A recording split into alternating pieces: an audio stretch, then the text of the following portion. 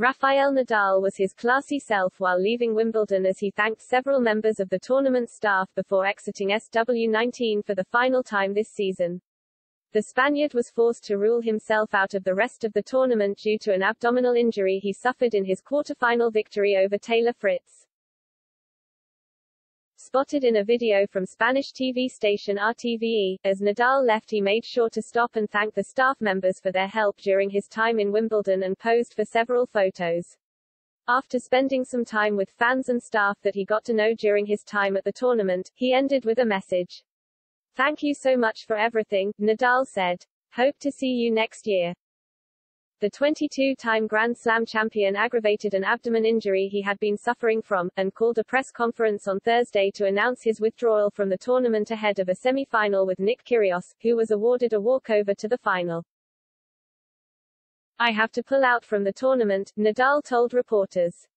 "As everybody saw yesterday, I have been suffering with the pain in the abdominal. I know something was not okay there as yesterday I said, and yeah, that's confirmed. I have a tear in the muscle, in the abdominal. The communication is too late because even like that I was thinking the whole day about the decision to make, but I think it doesn't make sense to go, even if I tried a lot in my career to keep going.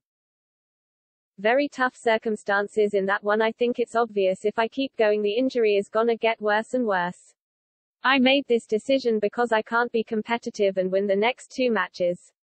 I don't want to make things worse, but I am very sad."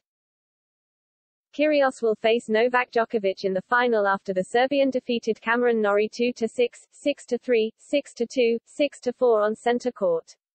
The Australian revealed that he was at dinner when he found out the news that he would not be facing Nadal on Friday, and that he was full of mixed emotions. "As a competitor, I really did want that match," Kyrgios said. "As soon as I beat Garin I knew Rafa was a high possibility. I really did want to see how the 3rd chapter was going to go. I just hope he recovers. My first feeling was a bit disappointed." Kyrgios posted a message to Nadal on Instagram hoping that the Spaniard's recovery goes well and he hopes to see the 36-year-old back on the court soon. "Different players, different personalities," Kyrgios posted with a photo of him and Nadal. "At Rafael Nadal, I hope your recovery goes well and we all hope to see you healthy soon. Till next time."